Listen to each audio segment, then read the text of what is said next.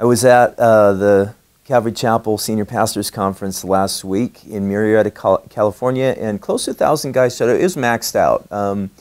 You know, there's a lot of great things happening within the Calvary movement, very exciting stuff. There's a church planting kind of heart that's going on that's very exciting. Over 100 churches were added last year.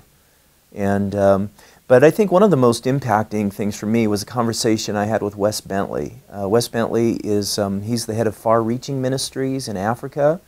And what he does is he trains local Sudanese men to be chaplains to the armies that go to war.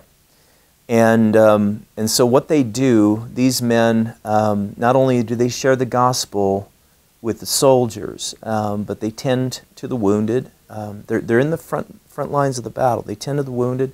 They also, at times, will be involved in protecting the little fenced-in camps where children live, and to keep them from the guerrillas coming in and abusing the children and killing and so on.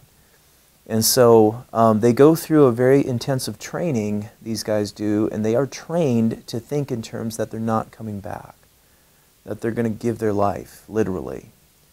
Wes, to date, has had 12 guys literally give their life for the sake of the gospel and ministry, 2 just this year. And it was a very, to me, a very sobering thing. Am I there? Am I giving my life? Am I willing to lay it down? And I found myself convicted, in a very good way, not condemned, convicted. This gospel it's worthy of fighting for. It's worthy of dying for.